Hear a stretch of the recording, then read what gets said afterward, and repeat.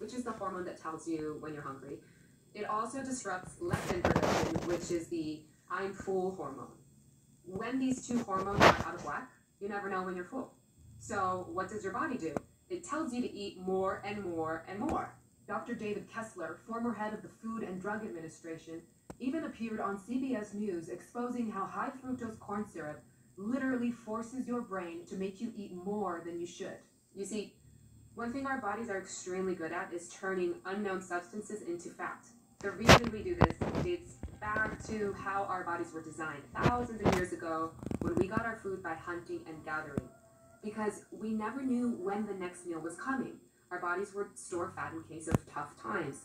When you consume things like sugar or high fructose corn syrup, things our bodies were never designed to digest, our bodies get confused. So it does the only thing it knows how to do with the foreign substance. It adds it to your waistline, love handles, or butt. So beware of any food that contains high fructose corn syrup. You might as well be pouring fat into your waistline.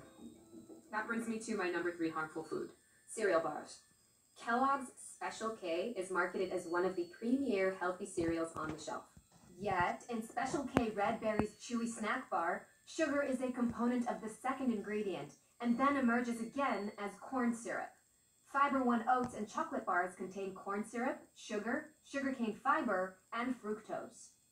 Honey Nut Cheerios milk and cereal bars have sugar, brown sugar syrup, corn syrup, high fructose corn syrup, and plain old fructose.